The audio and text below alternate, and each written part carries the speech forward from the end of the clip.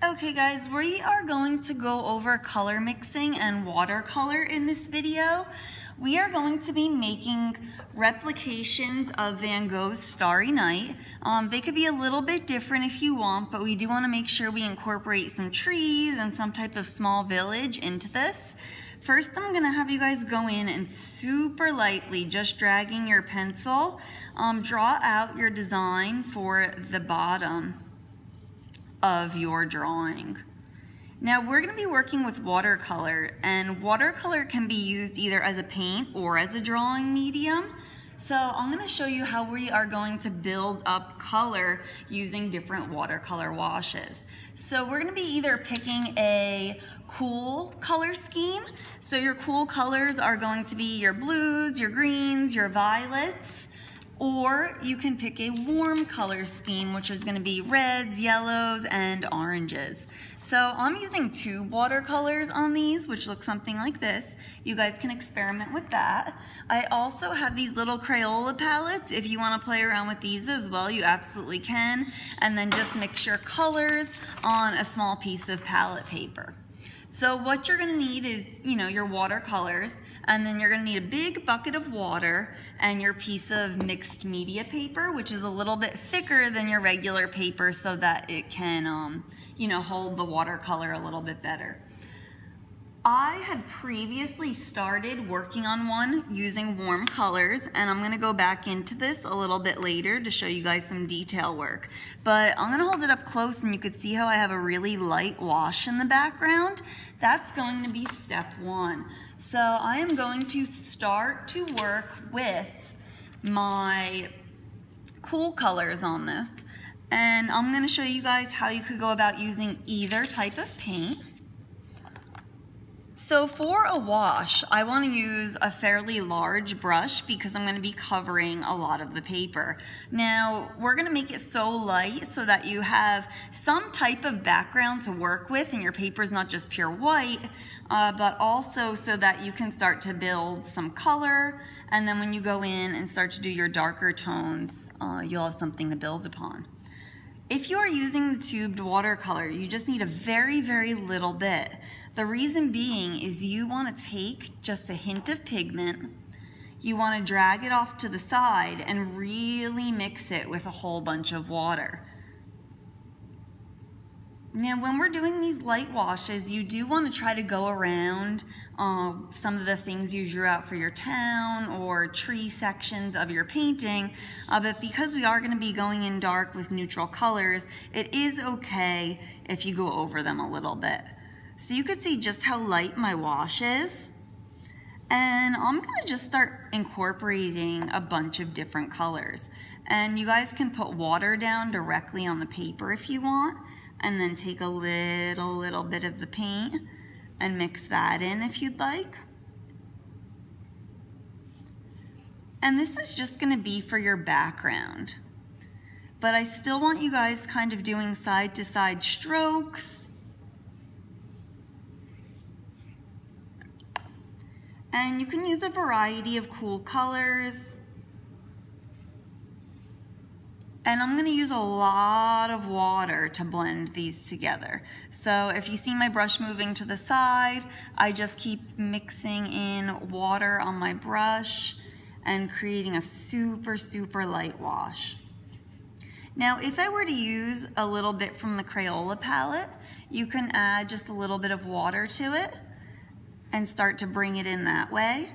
And there might be, a few different colors that you want to use from the Crayola palette that I don't necessarily have in the tubes. So I encourage you guys to kind of experiment with this. If you want to practice on another sheet of paper ahead of time, you can do that as well. Now, once you're done with your full watercolor wash, you're going to want to fill the entire paper. So I'll just show you a close-up. That's what it's going to start to look like. It's very, very light. Your paper is going to start to curl a little bit. That's okay. Once it dries, it will flatten. Not completely, but enough so that you could go ahead and work on it. If you want to mix any of the colors in the Crayola palette, I'm going to have you guys just use a small piece of palette paper. Make sure you're rinsing your brush off in between. And then you could mix together a whole bunch of different colors. I'm gonna take some purple in here. So I would grab a bunch of different things for your table, put together some palette paper with some tubed color, put aside, you know, a few Crayola palettes for you guys to use. So now I'm gonna put this one aside and I'm gonna go in and I'm gonna start to show you guys how we're gonna develop and use watercolor, not so much as a painting material now, but as a drawing material.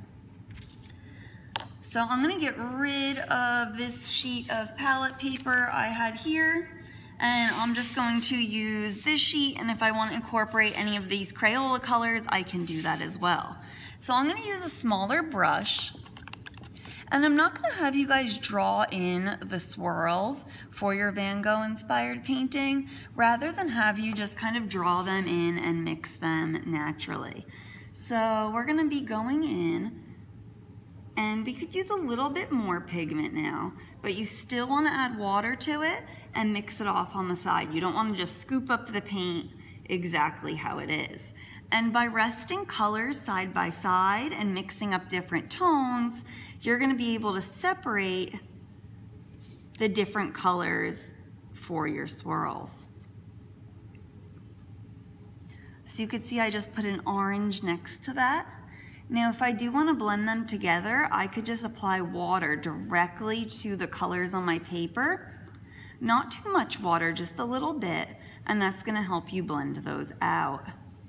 You do want to have some separation of color so that you can tell that you have these swirls in the sky.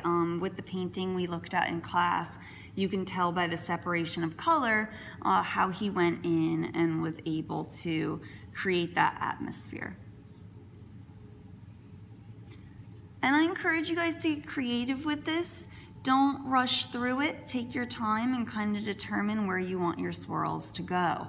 I like to usually, you know, eventually fill the whole entire paper, but maybe start to plan out where I'm going to incorporate these. So I have this whole section here. I think I'm going to continue to bring this downward, and I'm going to put a really long spiral in it. And I'm just keeping this one orange to start out with, and I'm gonna blend it out a little bit using some extra water.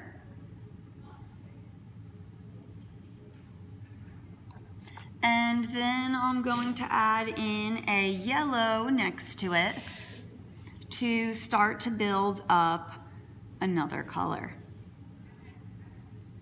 And like you guys can see, I'm just using a very, very little bit of water, and I'm creating more of a drawing surface. So hopefully you guys can see how that's separating. If you do get too much water on your paper, it's gonna start to get really mucky, and I would just let that dry out and then go in once it's dry with another color and then build off of there. So I'm gonna go ahead and I'm going to apply a red next to this. And I think you can start to tell how watercolor can be used as a drawing medium rather than painting.